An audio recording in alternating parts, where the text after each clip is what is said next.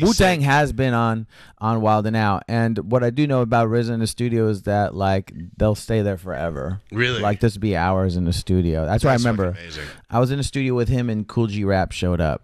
That's fucking cool. Out of like nowhere in like the darkness of the night, like 3 or 4 in the morning, and RZA had he was out in like the woods area. Yeah, I was like, where did Kool Rap come from? That's fucking sick. And we have a song together called The Operator. If you're on the internet, you could look it up. Thanks for watching. Click the link in bio to watch full episodes, clips, or listen to us on Apple or Spotify.